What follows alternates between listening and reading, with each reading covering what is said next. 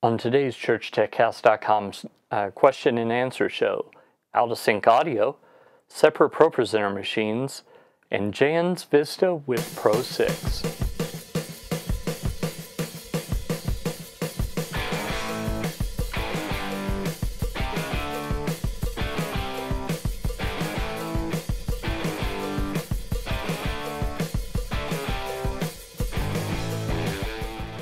Hi and welcome again to the ChurchTechCast.com Q&A show. This is the show where every week I answer your church tech questions. My name is Paul Allen Clifford. I'm your host, and let's get right into the question, shall we? Juan Moralez on TrinityDigitalMedia.com asks, our church wants to play sermon videos, but there are latency issues with the audio not syncing using ProPresenter. I recommended them to use a blackmagic intensity. Would this help fix the sync issue? Well, depends on if you're talking about an intensity shuttle or exactly what you have in mind, but I really think probably the better solution is for you to look at your encoding settings. Normally you're going to want to look at H.264 MP4 as the best encoding method for your videos that you show in ProPresenter 5 and 6. So do that first. I'd also be curious if the videos have ever been in sync. I've played videos that are over an hour long in ProPresenter and not had any issues whatsoever on multiple machines. So it is possible to do. Just check there first and then we'll go from there. WonderfulLins on YouTube, in response to my answer about how to overlay text on video by putting video in the computer, says, okay, since we're not wanting to show the live feed on the projector at this time, would we still need the other computer in method 1? And I'll tell you what that was. With this, do we still need to have ProPresenter and the encoder on separate computers? Yes. So what he's trying to do is he's trying to use ProPresenter to key text, lower thirds, etc. over a video feed. So he's putting ProPresenter downstream from the switched video feed. And so the plan is to capture the video and put it into ProPresenter and then take that video and send it out on the live stream. The problem that I see with that is, first, live streaming is very processor intensive, so I would absolutely keep them separate. Secondly, you're going to need a separate machine for each version of ProPresenter. The reason for that is the background. In one case, you want the background to be, a digital juice style worship motion kind of background. And in the other, you want it to be live video. How are you going to use one computer to do that on both? I suppose you could do it with the triple head to go, but you're going to run into a bit of an issue with that being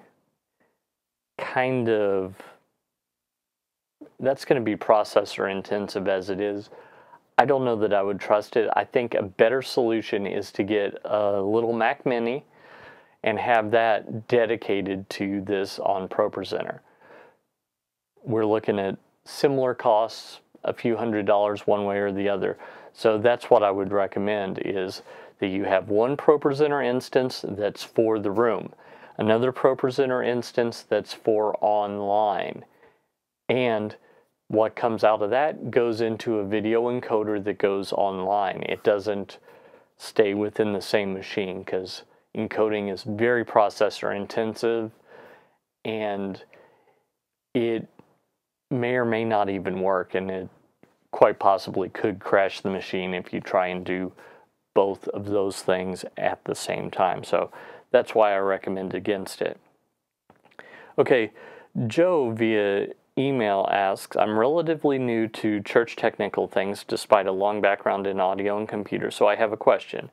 We have a Jans Vista lighting control system and a rack-mounted Windows PC using Pro6. I don't really know all the details, although I could find them, but everything seems to be on a local LAN. Here's the main question.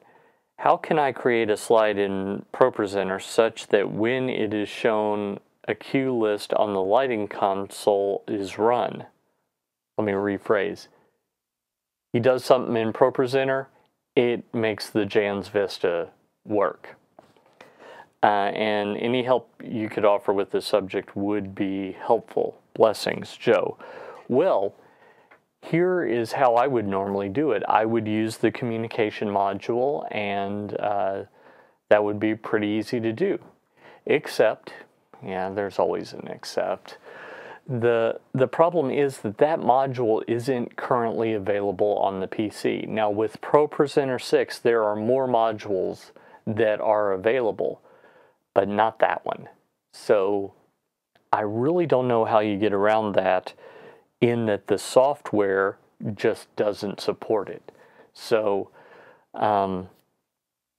that's what I would be concerned about. You could absolutely get a little Mac Mini and make that, use the slave module to have it slaved to the master ProPresenter PC, and have that send the stuff to the Jans Vista. That's going to be the easiest way to do it, but I don't know that that's the way that you want to do it. In fact, in talking with you, you're very set on staying with the PC. And